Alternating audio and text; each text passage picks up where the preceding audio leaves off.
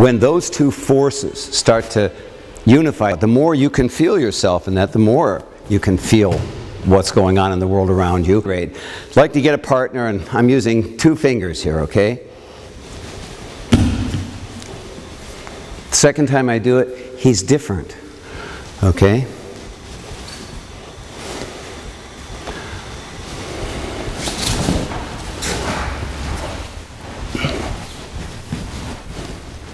Okay, now I'm going to exaggerate what he's doing. When I pulled, he pulled back. Now I'm going to translate that for a minute, and I'm going to say he started to move his attention into the area in the back half of his back. And the next time I pulled on him, you can just see the connection back there, can't you? Go, pull. It was different. And the same thing, when I pushed the first time, he wasn't even there. And then the second time, he kind of moved away from it. Not a bad move. And then the third time, he just kind of got there, which means he started to fill in the front.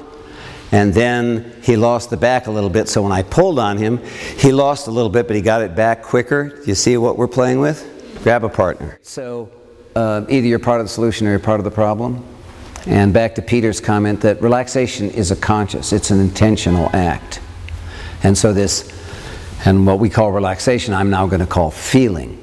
As soon as you feel, there's kind of a more space. Yeah, something like that. That's kind of what we're looking for. All right, so what I want to do is say, if you get the principle of, number one, if you're not here, I can't even talk to you about the rest of it. And if you're not here and you're interested, then we can talk about how to get here more, and you can do these practices, and you can just, you know, imaginary ukes. Just imagine you're sitting at your desk doing your whatever you're doing, and imagine an imaginary uke coming up and pushing on the back of your head. Just do it. Just all, you see? You can do the practices.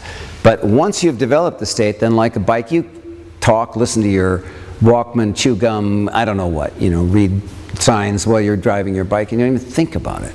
It does happen, but not unless you practice it.